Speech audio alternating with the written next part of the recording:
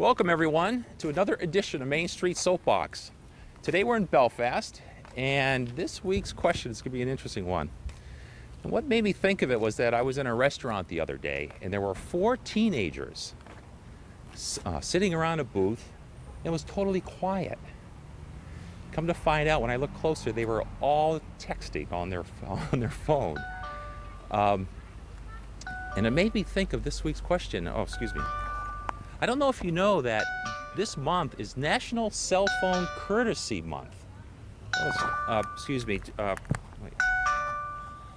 Jeez, I can't hear a thing. Folks, do you mind maybe just waiting a few minutes? Okay, just. Yes, dear. What? Oh, I'm in the middle of a show. Now, a quart of milk? Oh, come on. Oh, okay. Well, okay. I'll see what I can do. Okay. Yep. And what else? Butter? Okay. And is that all? Hi, would you like to be on community television? I have a question for you. Do you mind? Just a short one. It's very easy. Welcome to Main Street Soapbox. Hi, how are you? Good. Good. The question is, cell phone etiquette. What do you think about cell phone etiquette? Do you think it's a problem? Oh yeah, people are rude.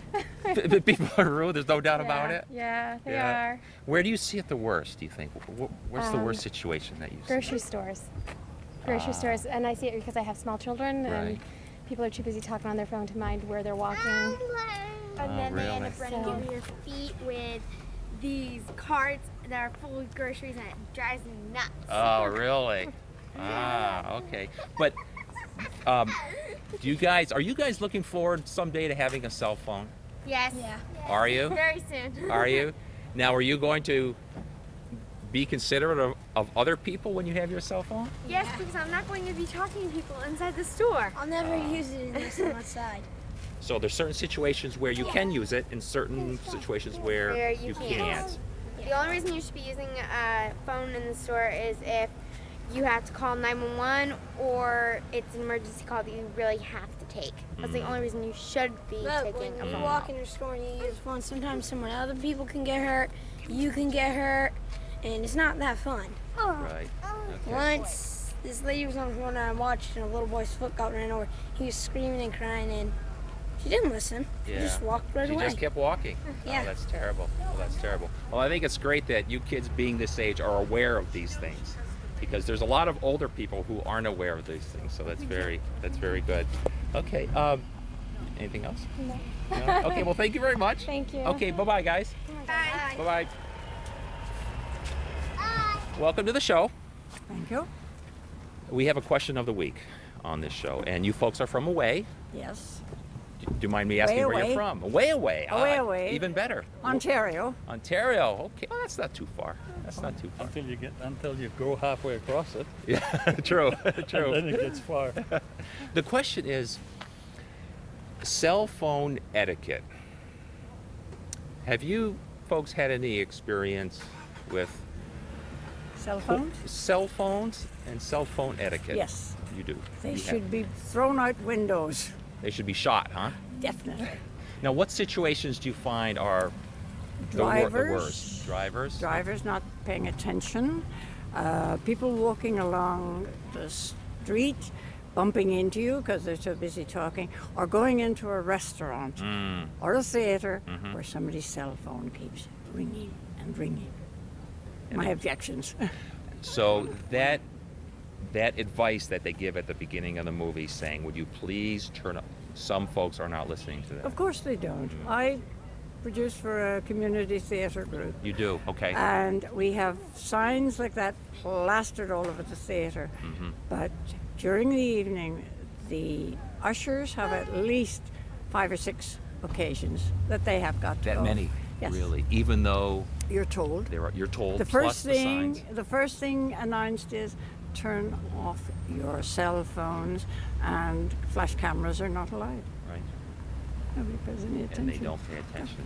So probably while you're making that announcement, they're busy texting someone and they can't hear you. We were at a funeral a few weeks ago where in the middle of the service, somebody's cell phone went off. That is not acceptable. It's terrible. It's terrible. So, if that's your question of the week, that's my That answer is- of the week. Okay, very good. I don't Well, like thank 'em. you. Okay. How about yourself, sir? I would just say, relating back to my wife, Yes. have her fill you in on road etiquette with 2 cell phones. The same person, 2 cell phones. one on each hand You're to kidding. their I ears. drove behind a lady one night. I presume she perhaps was a realtor, but she had a cell phone in each hand. And she'd lift her hand and steer with this hand with the cell phone, and she'd talk. Right. And then she would. Oh, my God. And I tried to get round her, but I couldn't get round either side because she was weaving. Oh my God. That so is when terrible. I did get past her and thump my horn and shake my fist at her, she gave me a very rude gesture. Wow. Now in Ontario, are there Yeah, there are laws. laws There against are laws that driving? you're not allowed. They have just been introduced now where you're not allowed to be driving down the highway. In the city, they don't seem to bother you, but on the highway, you're not allowed to be you're on not the allowed cell in the city. phone. It's part of the whole thing. It's Handheld. Ontario-wide. You're allowed to have ears and mic. Right, You're allowed to speak on a cell phone. right. Communicate, but not holding Not it. holding it. So if you are holding it, you're breaking the law.